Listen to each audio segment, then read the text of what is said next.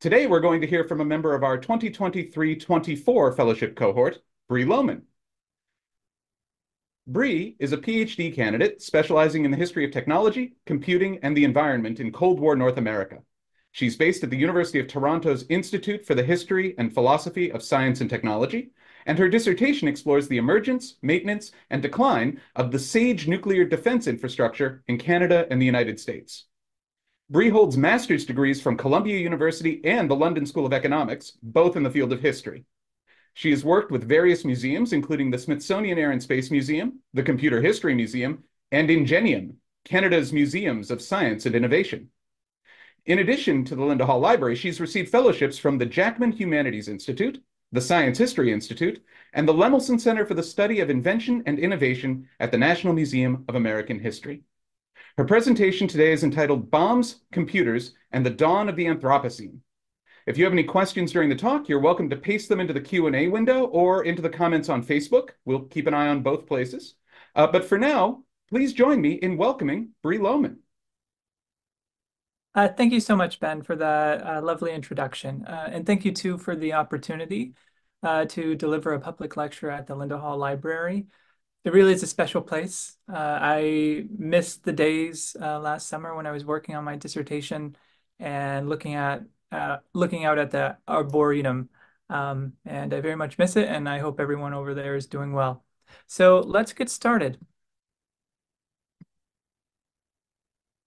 So I trust you all can see my screen. Let me just readjust. All right.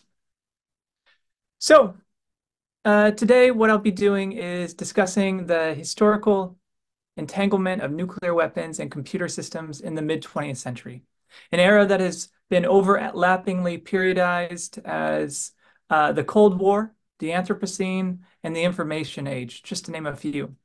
Now, I'll argue that these two technologies, that of the bomb and the computer, did not develop contemporaneously by accident. To the contrary, the pursuit of larger bomb yields directed the R&D of the computer industry via lucrative government contracts, which in turn precipitated an economic chain reaction, culminating in sustained explosive growth for the industry.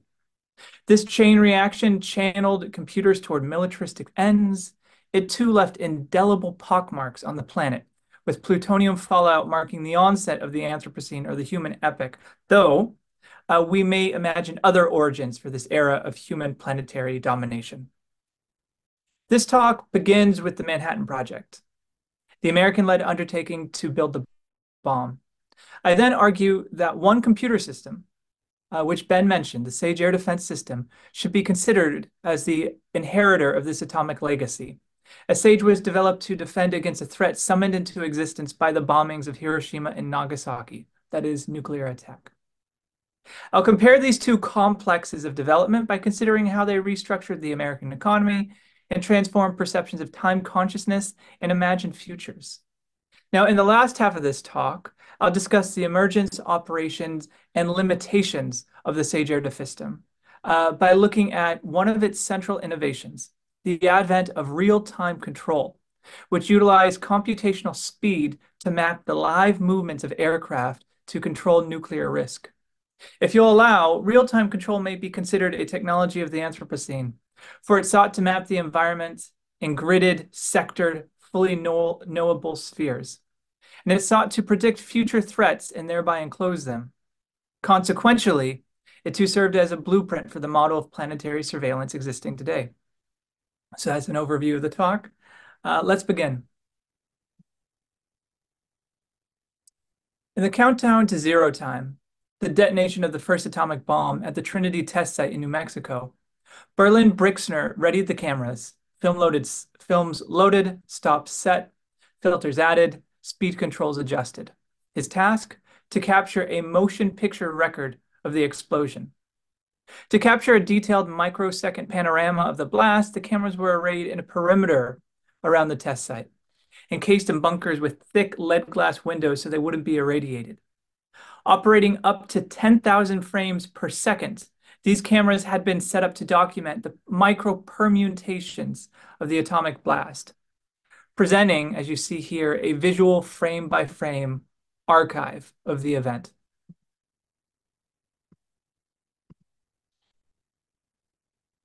At 5:29:45 a.m. Mountain Standard Time, the gadget, the code name for the experimental explosive device, detonated. As the historian Richard Rhodes shows in the Pulitzer Prize winning The Making of the Atomic Bomb, the research of which he conducted in part at the Linda Hall Library, the blinding flash of the blast irradiated brighter than daylight at the break of dawn. The blast burned holes through the first frames of the film before capturing what the novelist Cormac McCarthy described in his penultimate novel as a blooming evil lotus. The Trinity test, as attested by this stone marker on the site, marked the end of one kind of time and the apotheosis of another, writes Joseph Masco, creating an epical rupture between the before and after. Less than 1 month after a second sun rose in the deserts of New Mexico, 2 bombs, codenamed Little Boy and Fat Man, were dropped on Hiroshima and Nagasaki on August 6 and 9th, 1945, claiming scores of lives. The true number of the dead is unknowable, but up to an estimated 120,000 were killed in Hiroshima and up to an estimated 80,000 killed in Nagasaki. The terrible power of the bombings literally marked the suspension of measured clock time in these sites, as watches recovered from the rubble were stopped at the time of the blast. The detonations over Alamogordo, New Mexico, Hiroshima, and Nagasaki summoned new imaginaries of time and new proximities to death. One of the earliest American publications on the nuclear age, One World or None, posed a question on the mind of many American readers. What would the Hiroshima bomb have done to New York City? A national magazine depicted an answer to this hypothetical question. And in One World or None, Philip Morrison imagined the detonation over New York in horrifyingly precise and descriptive detail.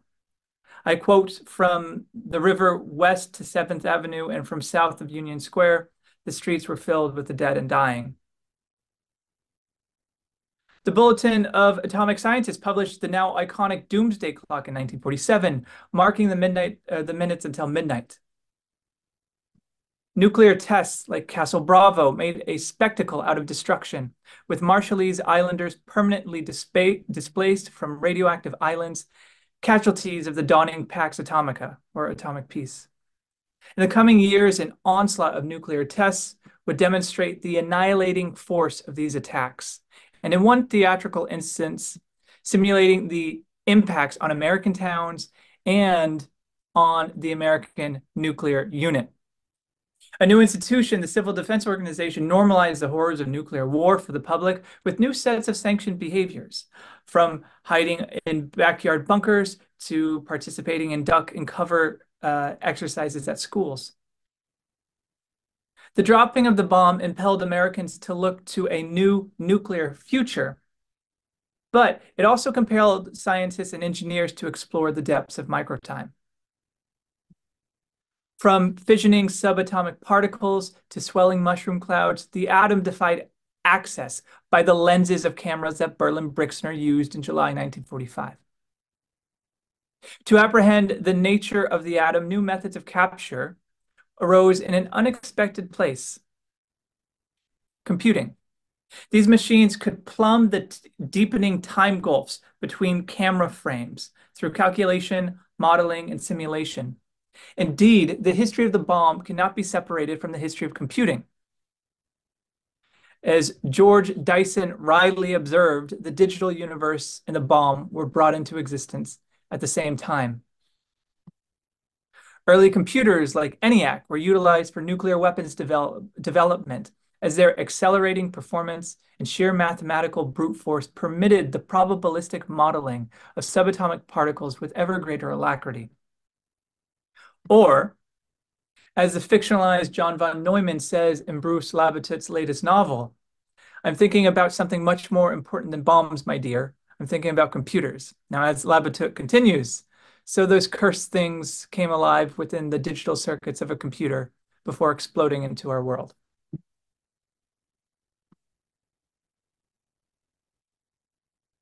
In this talk, I explored the entanglement of computers and bombs in the mid-20th century.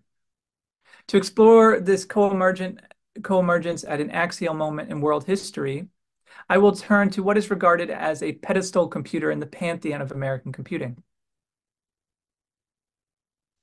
the Sage Air Defense System, a computer designed to safeguard the American Republic against nuclear attack, and specifically a certain type of nuclear attack. From 1945 to 1957, the conventional delivery method of nuclear weapons was the bomber plane, with the Enola Gay and Boxcar, which delivered bombs to Hiroshima and Nagasaki, as the preeminent examples. So Sage tracked bomber planes.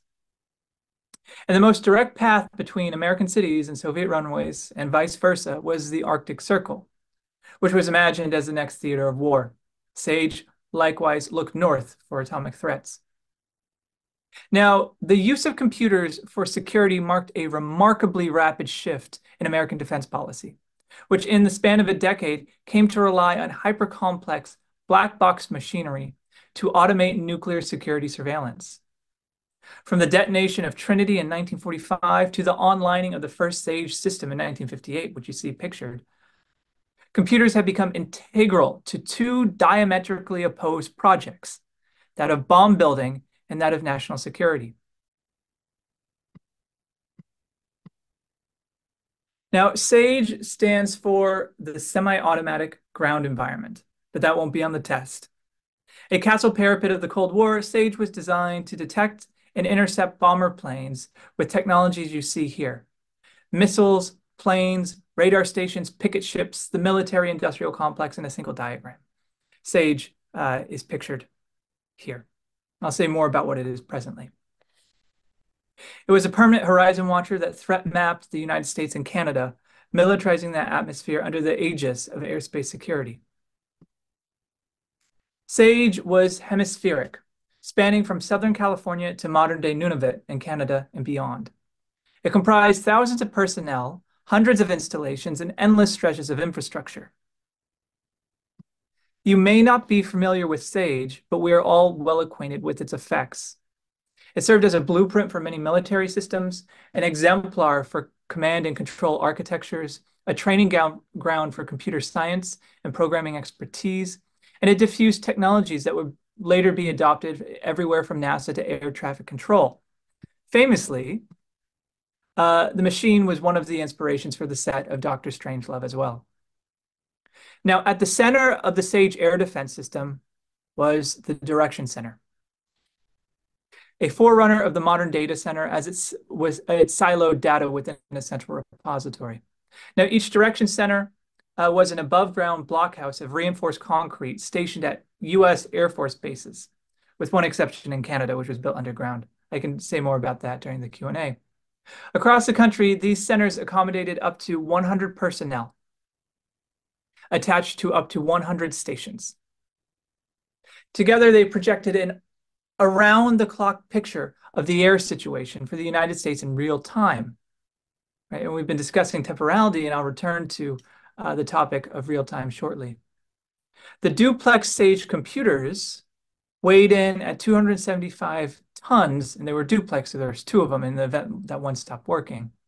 It covered 22,000 square feet, and it could operate 1 billion machine steps in just a span of a few hours, and this all using not integrated circuits, but vacuum tubes. Now, here's what you saw if you worked in one of the weapons rooms.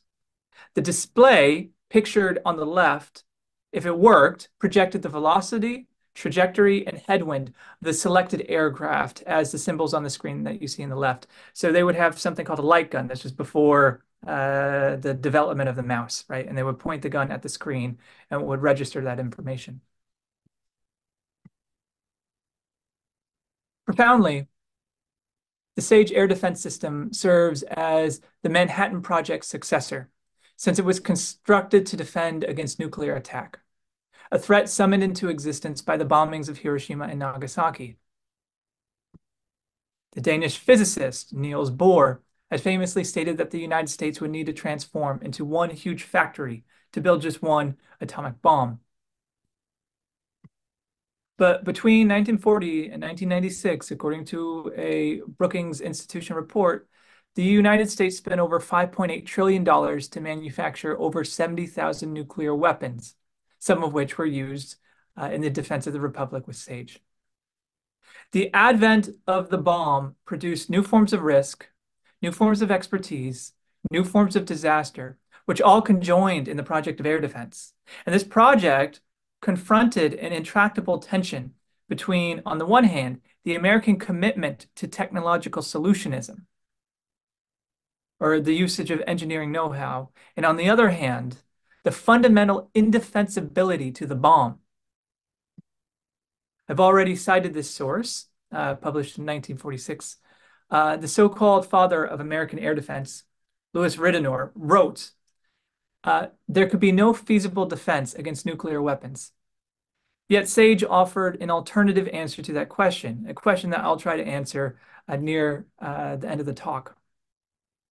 Now, as with the Manhattan Project, SAGE reshaped the United States in pivotal and lasting ways.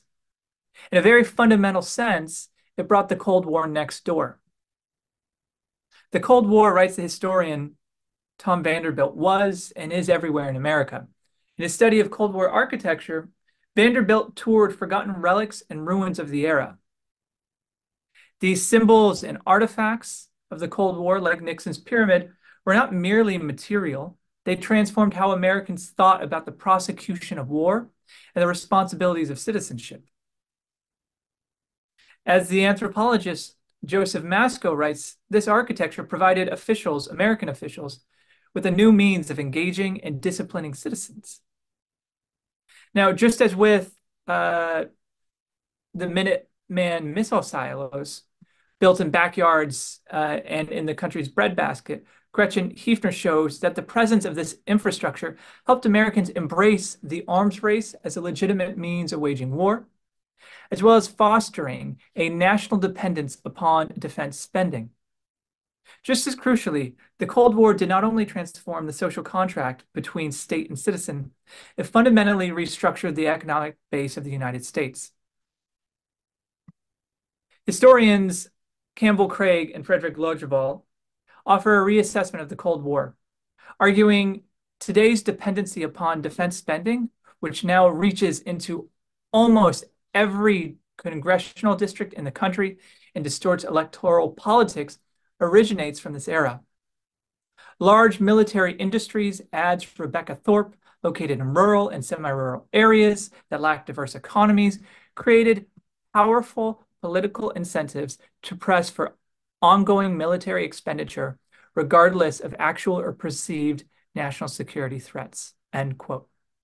The Cold War, in other words, was good for business. It was good for Main Street.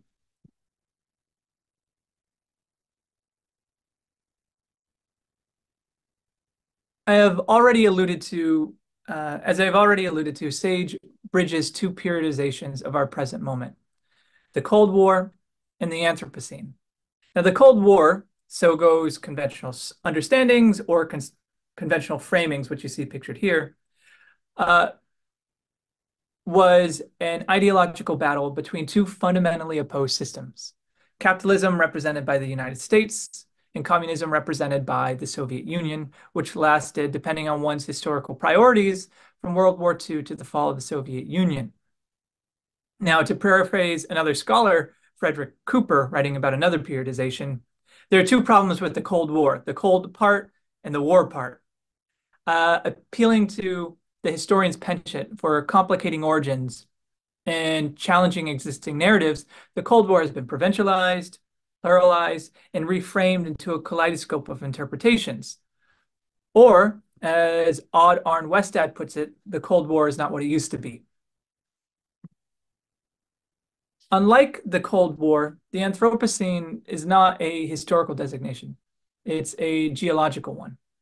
The meteorologist and atmospheric chemist Paul Crutzen is credited with popularizing the term, but he was referring not to nuclear radiation, but to the emissions of carbon dioxide, a point that would be repeated by Anthropocene humanities scholars. Now, in 2009, the working group on the Anthropocene was organized, and in 2016 agreed that the epoch formed a distinct strata in the Earth's crust, right? That is the archive of planetary history. In other words, the Anthropocene states that human impacts on the Earth have reached such an overwhelming scale that there will remain a permanent record of humanity's habitation in the Earth's geology. With, as this paper showed, nuclear fallout, according to the working group, as the defining marker of the epoch. Now, I would be remiss if I did not mention that the placement of the Anthropocene's beginning with the nuclear arms race is a deeply controversial one. And many other industrial activities antedating Trinity show the enduring geological changes wrought by humanity on the Earth's surface. Nevertheless, I'm making an argumentative maneuver, and what is of interest for this talk is that first, the Cold War and the Anthropocene, both as conventionally or dominantly understood, share points of origin with the Trinity test. The working group on the Anthropocene concluded that plutonium fallout, a rare earth metal virtually absent in the Earth's crust, signifies the epoch of human domination, as demonstrated most forcefully and most convincingly by the thousands of nuclear tests conducted since 1945. The United States conducted, if I recall offhand, 1,154 tests, over 900 of which were in the continental United States, many of which were in Nevada. Now, to illustrate this point, whereas Chernobyl, the worst accident in human history, the worst nuclear accident in human history, released 45 million curies of iodine-31 into the atmosphere, global testing released at least 20 billion curies of radioactive iodine alone. Right? That is over 400 times the exposure of Chernobyl. Significantly, both periodizations also imagine the ends of the world, the harbingers of apocalypse, climate catastrophe on the one hand, and nuclear annihilation on the other.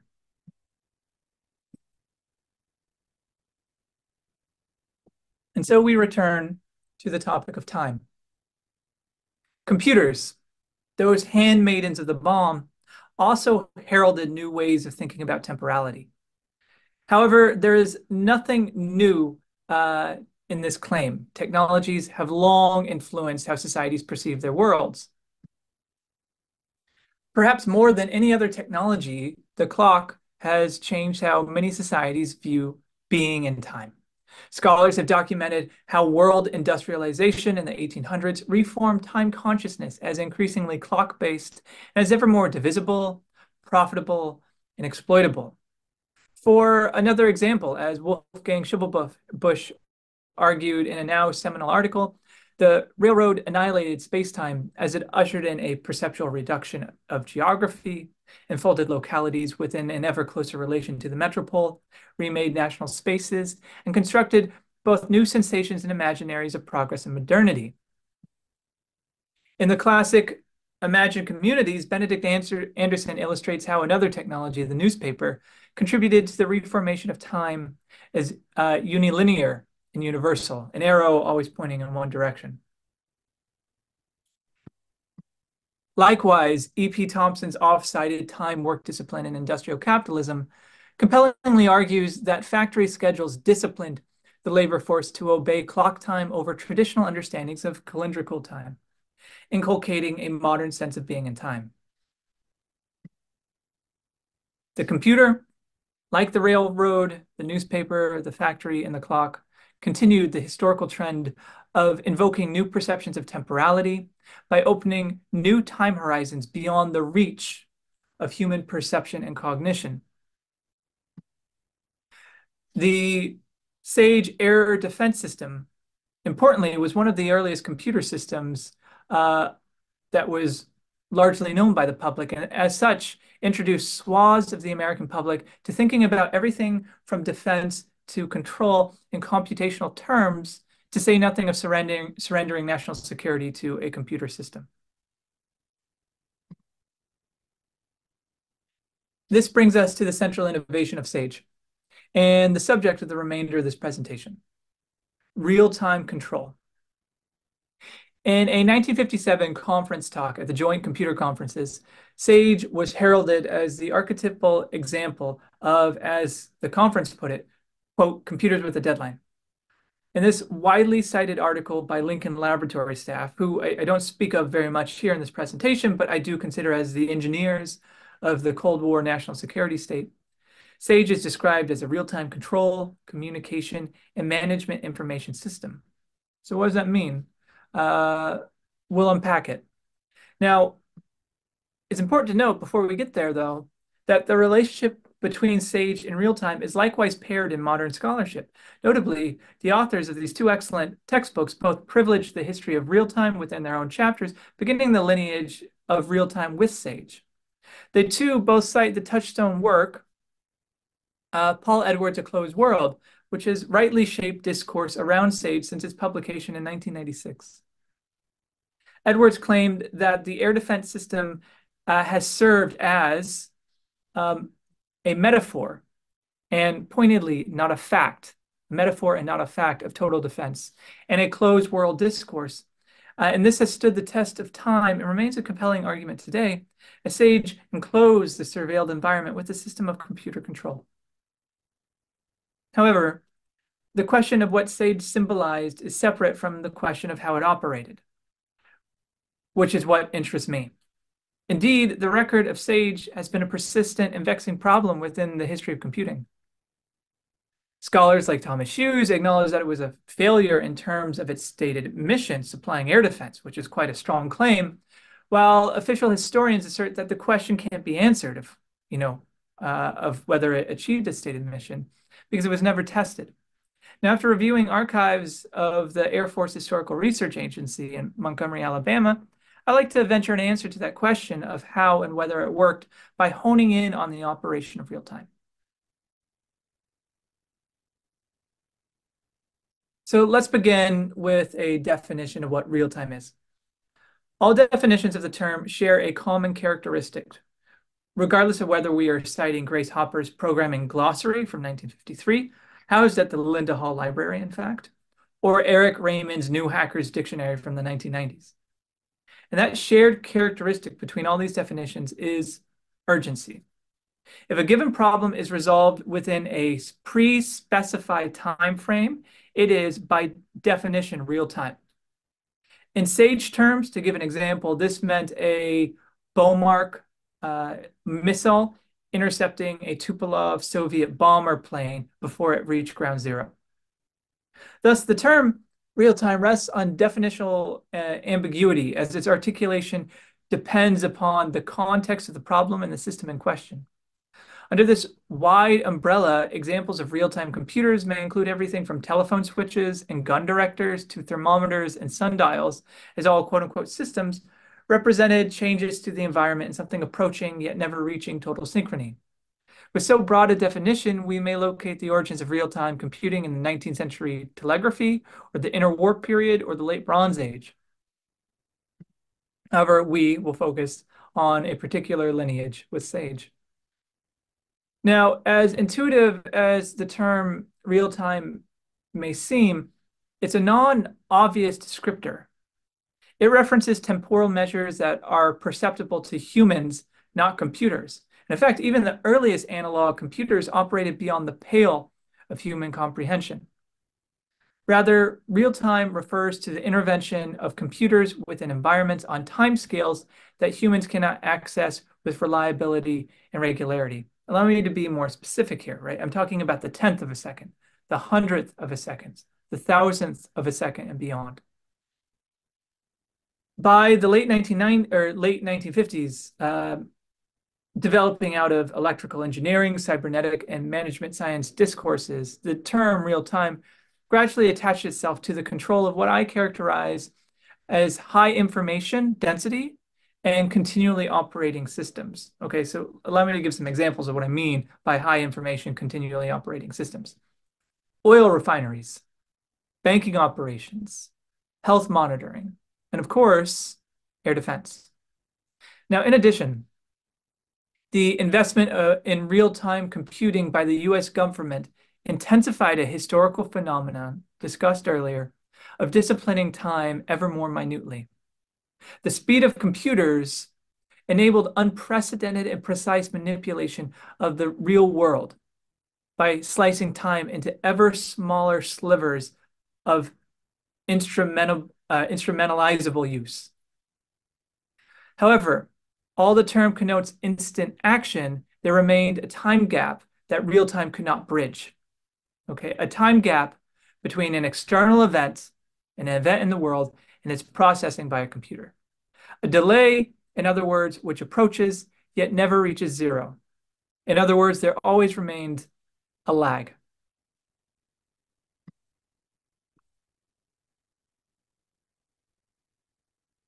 So, how did Sage come to be? Sage did not start out as a computer. It has a long and complicated history. I'm really only going to give you a very condensed version of that. Now, while Sage did not begin as a computer, it did begin as a real-time system. So in broad brushstrokes, in 1944, the Special Devices Division of the Navy's Bureau of Aeronautics, so one of its R&D departments, and this is during World War II, approached the Massachusetts Institute of Technology to build a so-called universal flight simulator. Named Project Whirlwind, this theorized contraption would, if possible, simulate any aircraft's cockpit and thereby safely and cheaply train pilots needed for the air wars in the European and Pacific theaters. That the government approached MIT was significant. MIT was the nation's largest non-industrial defense contractor with 75 separate contracts worth nearly $120 million. Harvard, by contrast, garners $30 million. In many ways, MIT is where the Cold War national security state was engineered in a very literal as well as a very metaphorical sense. The man in charge of designing a universal flight simulator was Jay Forrester. He's typically the individual whose privilege in most historiographies. Really, it was a broad team of people. But again, to tell the story, I'm making somewhat of an argumentative maneuver. Forrester was a graduate student in electrical engineering. He worked at MIT's Servo Mechanism Laboratory, so the antecedent to the Lincoln Laboratory. The speed, precision, and accuracy required for this theoretical flight simulator to train pilots could not, in Forrester's view, be reproduced within an analog system. Now, during this time, many of his colleagues in and around MIT were exploring developments of computing, and he was increasingly entranced by its possibilities. So there's the Pennsylvania School of Computing that was developed at the University of Pennsylvania. John von Neumann was working on a computer system at the Institute of Advanced Study in Princeton. And so along this corridor in the Northeast, there was a milieu thinking about what computing could achieve. Now, eventually, Forrester was drawn to, I quote, the promise of radical simplicity offered by digital computing. I'm quoting Paul Edwards. After the war ended, Forrester continued to work on the problem, which was no longer so urgent. So the problem wasn't resolved during the war. He built up a large team and an even larger payroll. And Forrester, whom the Navy saw as brash and irresponsible, had a penchant for overpromising and under-delivering, a theme I'll return to later. By 1948, 4 years after the initial contract to build a universal flight simulator, 2 years after its shift to become a computer, Forrester had little to show. To the historian Atsushi Akira, despite having spent over $1 million, all Forrester had to show for his efforts was a pile of memos, reports, and still no working computer. Now, in 1948, as his funders at the Navy were tightening the financial reins, Forrester published what may be one of the most significant documents in the history of American computing, a report that forecasts the future possible military developments of computer use for the next decade and a half. In effect, with this document, Forrester proclaimed that he needed billions, not pittance, to transform the American battlefront. Now, in the words of one of the few women in the Navy who oversaw the budget for Whirlwind, Mina Rees, Forrester was not prescient. He was lucky. It was the detonation of a Soviet bomb in 1949, ending the brief era of American nuclear monopoly, that compelled the newly formed Air Force branch to step in and fund the project after some very adept maneuvering and marketing by people like George Valley. but not as a flight simulator, but instead as an air defense system. Now, although Project Whirlwind, and again, that's the ancestor to SAGE, was a highly classified undertaking, the fate of air defense was litigated largely in the public sphere. I mean, there are a host of governmental studies that were conducted from the transition from the Truman to the Eisenhower administration, all saying the same thing, arguing in favor of a nuclear defense system. But here we see again repeated the themes of overpromising and underdelivering. While Air Force officials were initially supportive of such a project under Truman, officials under Eisenhower later critiqued the idea as a Maginot Line, referring to the indefensible French trench line. I tend to think this was also strawmanned by proponents of the SAGE air defense system. There was a suite of opinions about this. Air Force, however, was more interested largely in offensive power capability with SAC, or Strategic Air Command. So not with defense, but into delivering weapons in the event of a war. Now, in support of air defense, even Robert Oppenheimer, the head of the Manhattan Project, weighed in, publishing his views in Foreign Affairs magazine. He calls for a unified effort to secure our defense against the atom, I quote, to counteract Soviet perfidy.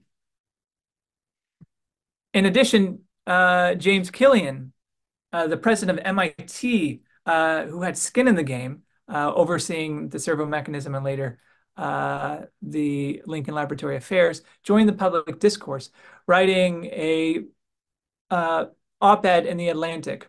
And Killian stated, which is important for remembering, let no one be under the misapprehension that a perfect air defense is technically or economically feasible.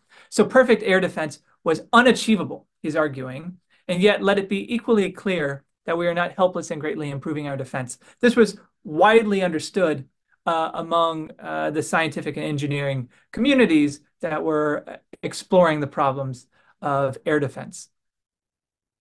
However, the syndicated columnists Joseph and Stuart Alsop contravened Killian's measured arguments, writing that the only impediment to, I quote, near total defense was Air Force intransigence. With the public battle won, SAGE was greenlit. So how did it fare? We're coming to the last quarter of my talk.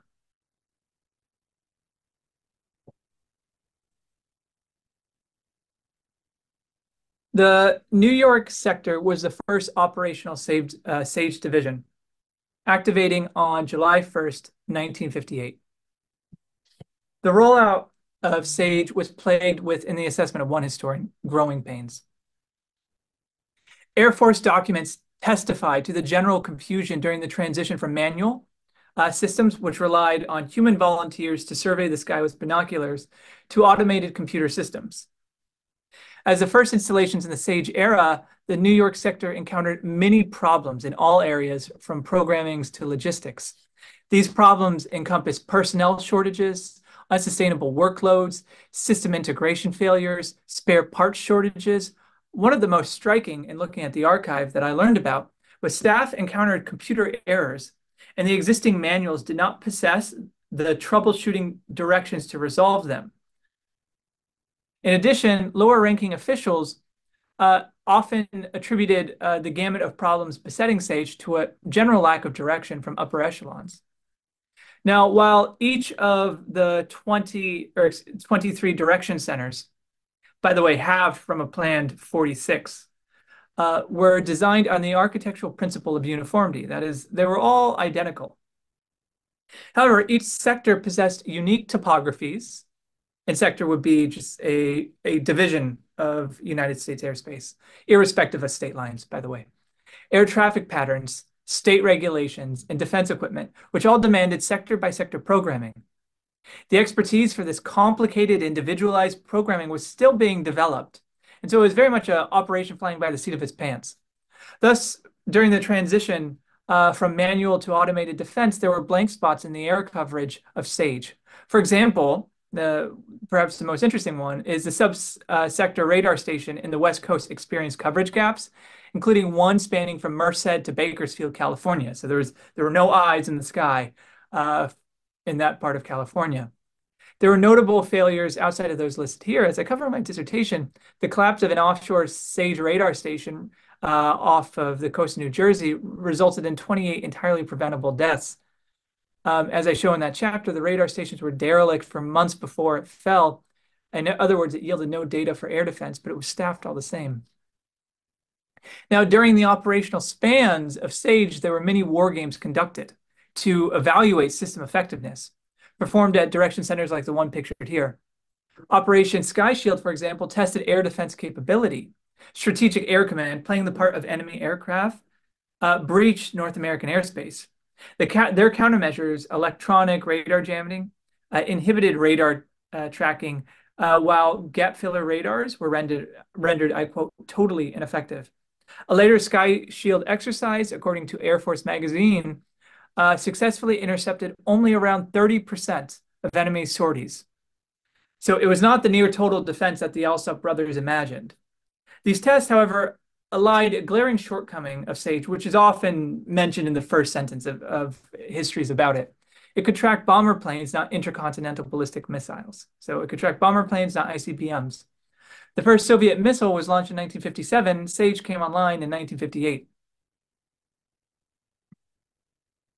So how did SAGE personnel respond to these software and hardware problems? To work at a direction center, personnel had to pass a so-called human reliability program, begun in the mid-1960s, which subjected candidates to rigorous psychological testing. Staff were disqualified from service for, among other reasons, given alcoholic tendencies, mental illness, and even marital strife. Personnel, like the computers they used, were subject to extensive, if flawed, programming.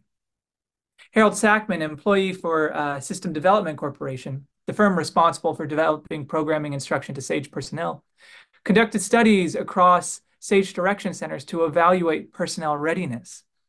Interestingly, internal audits conducted by Sackman recorded visible aggravations due to machine limitations. I find this to be very humanizing to read in the archive. Now, when an operator made a computer request, as you can see, it was quite complicated to do so. There were over 400 possible actions. There was no feedback to display that the request had been registered, according to the information I have from Sackman. This caused operators to repeatedly press buttons, and this was troubling during times of high input loads, because as the refresh delay lengthened, it exacerbated the uncertainty of whether a request was registered. This could result not only in system unresponsiveness, which is an issue in its own right, but unreadable geographic displays, thereby interrupting the to draw on another set of evidence to this talk. And perhaps we can have a discussion about some of this, what this means, because I'm still trying to figure it out. Now, during a fellowship I held at the Ingenium Museums in Ottawa, Ontario, I viewed these consoles, which we've already seen pictured. So these machines were located in blue lit rooms, which we've also seen pictured, which ostensibly was done to heighten alertness. Now, note that these consoles, as you can see in the lower left of the right-hand photo, had built-in ashtrays. And more often than not, they were stained with nicotine, which yielded a chemically induced alertness. Now, in looking through these artifacts at the Ingenium Museums, we uncovered graffiti on the consoles. It was actually located on this threaded plastic screw, which had no ostensible purpose. And what we found was a sort of log of rank and file humor, aggravation, and resignation. So I'll show some of the less choice ones that we found. Up yours, Twit. Help me get out. I was here. And then my favorite three, look up, look down, Otis, wake up. So I end here by stepping back and asking, what can we conclude from this evidence I've shared? SAGE, as Paul Edwards writes, was the model for 25 Big L military systems. In profound ways, it served as a blueprint for this system of planetary surveillance operant today. And so it is indeed significant that a system that aspired to total enclosure was riddled with dead pixels, blank spots, and other perforations. And yet, as SAGE matured, operations smoothed and coverage expanded. So did it work? Well, it possessed the capacity to function and fail in parallel. Systems of this size could not escape localized failure, yet they could also endure it by yielding continuous, though fragmented, pictures of the so-called air situation. Nevertheless, I argue that this evidence I have shared demonstrates that the SAGE era real-time projection of a closed world flickered, lagged, and slowed at critical junctures, rendering real-time unreal by its own definition. This technical capacity relied on simplifications of the real world, tracking only certain phenomena and mapping only relevant criteria, as you see pictured. It constructed a partial limited virtualization of the world, and yet the simplification was nevertheless too large and too unwieldy for SAGE to track in total, though that moment arguably would change. Now, as Louis Ridenour stated in 1946, there is no defense to nuclear weapons. After the investment of several $billions for SAGE, much the same remained true in 1963. The threat summoned into being by the Manhattan Project continues to haunt the present. I close with a quote from Black Rain, written by Hiroshima survivor Masuji Abuse. The one thing that still troubles me from that day of the attack is the ringing. It persists in my ear day and night like the tolling of a distant temple bell, warning man of the folly of the bomb. I thank you very much. I look forward to your questions.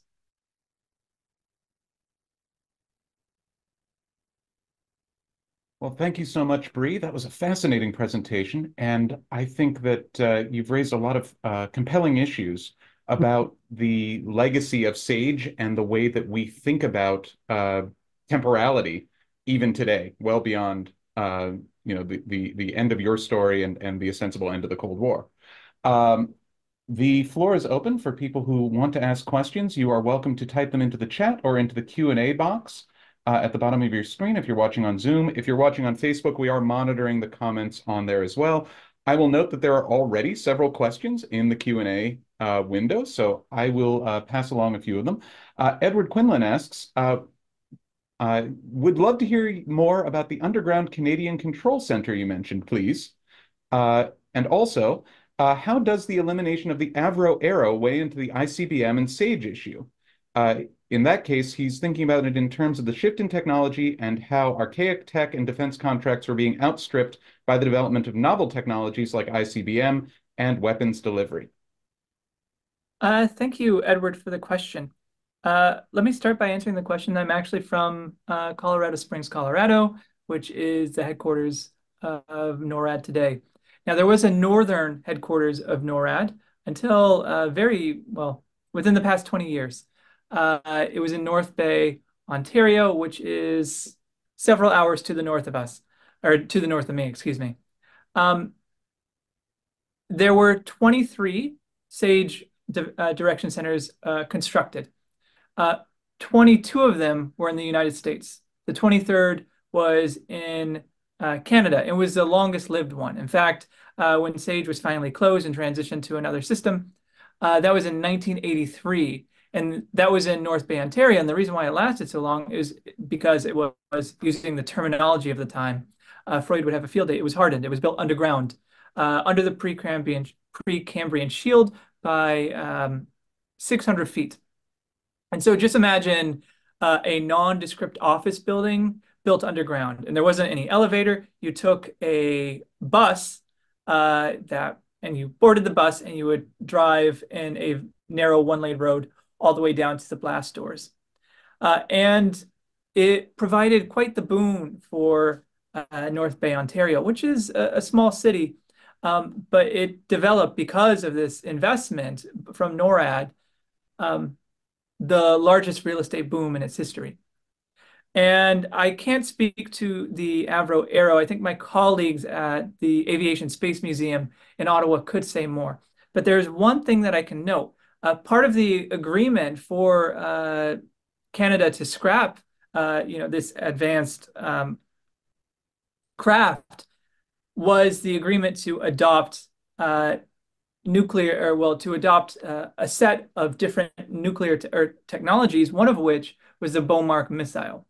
And at the end of 1963, after the signing of non-proliferation treaties with the Soviet Union, Under the cover of night before New Year's, the United States transported 28 nuclear warheads to North Bay, Ontario, where they stood until 1972. So there were nuclear warheads, and all told, over 50 of them in Canadian soil, one on North Bay, one in Lamakaza. And the interesting fact that I'll end with is that, you know, opening and peering into the cabinet of Cold War curiosities, you can visit the Beaumark missile site. Again, this is a site that housed 28 nuclear warheads on Canadian soil for almost a decade. It is now a self-storage facility. So what once housed missiles now houses summer speedboats and RVs. So the world's an interesting place. My goodness, that is a kind of quirky twist of fate for that piece of Cold War architecture. Um, Still looking for questions here in the Q&A section. While we're waiting for folks to share their thoughts, I have a quick question, which involves kind of broader public reaction to the construction of SAGE. And particularly, I'm curious about whether or not people in other countries were looking to the United States as a model, right, for their own nuclear defense systems. Was there enough coverage, for example, that even folks in the Soviet Union would have been aware of what was going on? And did that shape any of their thinking on nuclear defense? That's very helpful. A very good question, Ben. I have to confess, I'm not equipped to give you a full answer. But one of the shortcomings of the SAGE air defense system was that it was centralized. So Soviet air defense systems instead relied on decentralized systems. So if anyone's familiar with, I think Paul Barron's like map of like projected internets, right, of how information could be organized, some in the Air Force advocated for a decentralized system of air defense because again, the Imagineers of war, whose task was to theorize, possible future outcomes, uh, feared that these SAGE direction centers were easy targets. They were located at priority sites, military Air Force bases, and they were above ground, right, with the exception of Canada's. And the reason why they were built above ground was a price issue. So the constraints of American defense spending changed quite significantly, right? From beginning with 46 direction centers to ending with 23. And as soon as they got to that number, they were already retiring lots of them. So in some ways, it was almost a model of how not to build an air defense system. But with that said, I mean, the utility of this development project really radiated outward because all of these technologies, industries, areas of expertise were developed. There is also at the Air Force Historical Research Agency, that's a repository for Air Force history, still classified reports about the operation of SAGE during the Cuban Missile Crisis, right? And there the threat did not come, from the Arctic, it came from, Cuba. And I would love to read about the effective operation of it, but that requires a Freedom of Information request.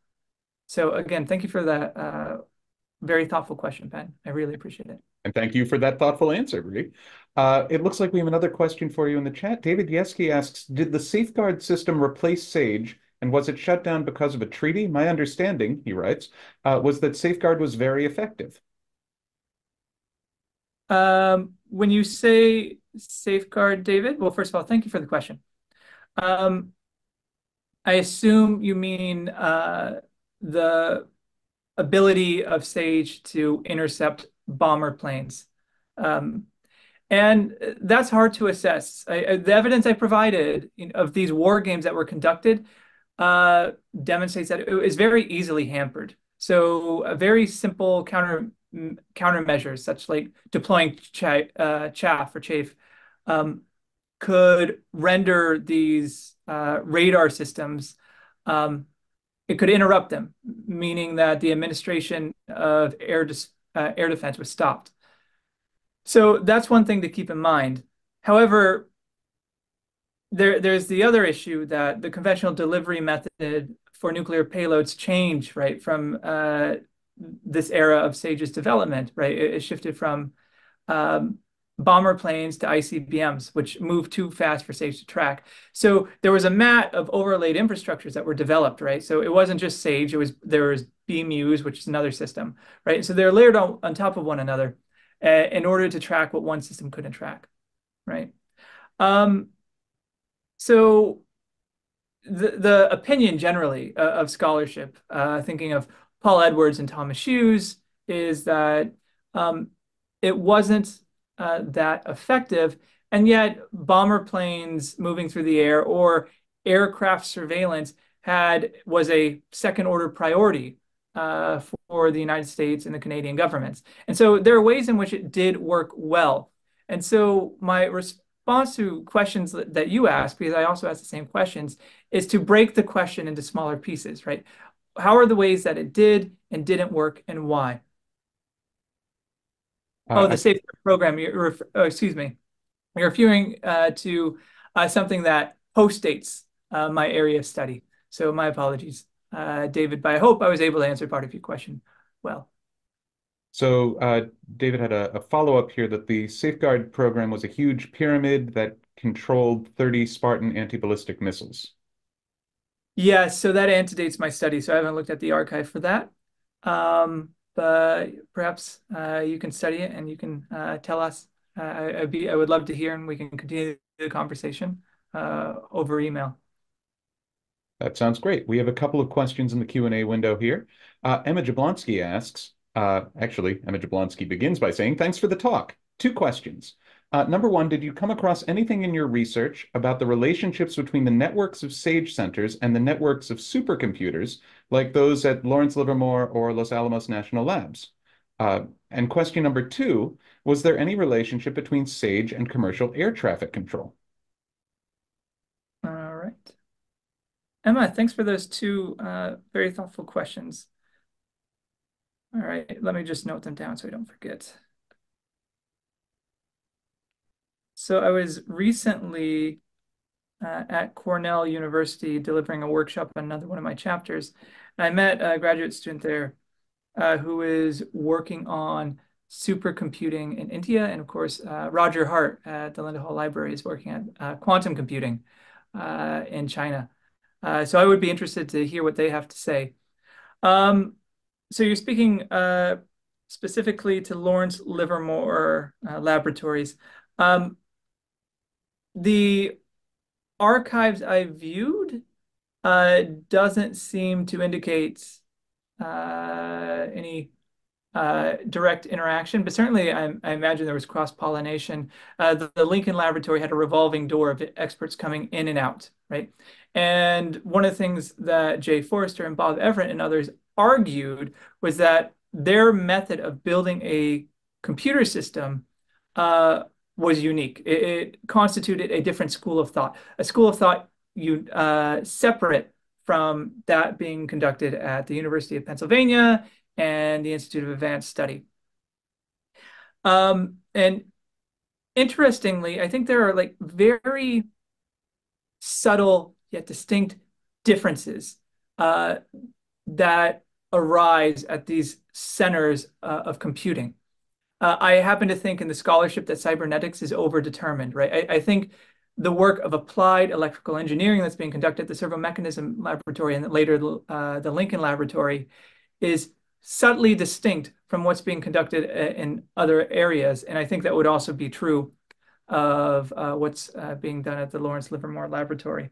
In addition, I also have a recommendation for a reading. I cited it. It's Bruce Labatute's The Maniac, which looks at the development of it's a triptych structure, and what the middle chapter or section looks at development of the Maniac computer in Los Alamos. Perhaps it'd be of interest. Marvelous. Oh, and air traffic control. I didn't answer that question. Very briefly, so we can get to some more questions. Yes, right. IBM worked on SAGE, and then they spun out their work on SAGE for a civilian operation, which was Sabre. And Paul Ceruzzi writes about that wonderfully in his history of modern computing. Excellent. We have a couple of more questions left. We're at the top of the hour, but I think that we can probably answer at least these two. First off, we have an anonymous question from Facebook. Sorry if you talked about this already and I missed it, but have scientists found geological evidence from nuclear tests that is evidence of being in a new epoch, the Anthropocene? Yes. So th this is so-called the golden spike. But again, there's another work I'm thinking of. And it's a billion black Anthropocenes or none, right? And the author there argues that there were many uh, world endings that occurred before 1945, and so it is somewhat controversial to start the Anthropocene in 1945. We can imagine alternative origins, for example, um, the industrial or slash industrious revolutions. Um, but yes, geologists convened in 2016, and they had a vote on what is the defining marker of the Anthropocene. And it wasn't, uh, uh, there was a lot of disagreement about which would mark the onset of this era. And winning this votes by a narrow margin was plutonium fallout, but carbon emissions were also considered, the proliferation of plastics. Yeah, so the evidence that human habitation has transformed the Earth is incontrovertible, right? It's the question arises is where do we start it? And historians and geologists might disagree there. Fair enough. Thank you so much. And our final question comes from Nathan Rutsen. Uh, were there human-to-human data transfers inside of SAGE when going from the incoming data to the final output? Okay, I am Nathan, could I ask you to perhaps elaborate the question?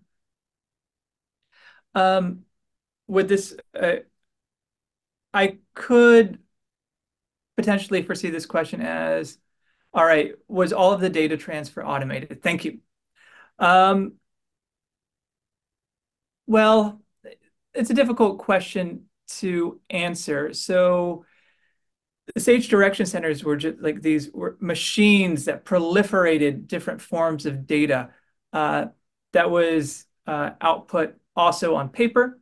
And so there were large teams of men and women who worked on this, right, on taking this information and displaying it, and sometimes drawing the live air situation on a board at a combat center so, the generals could deliberate over the air situation.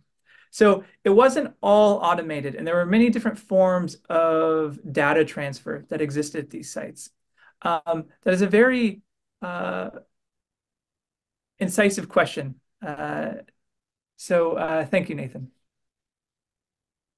All right. And thank you again, Bree, for a wonderful presentation. Thanks to all of you who tuned in to join us today.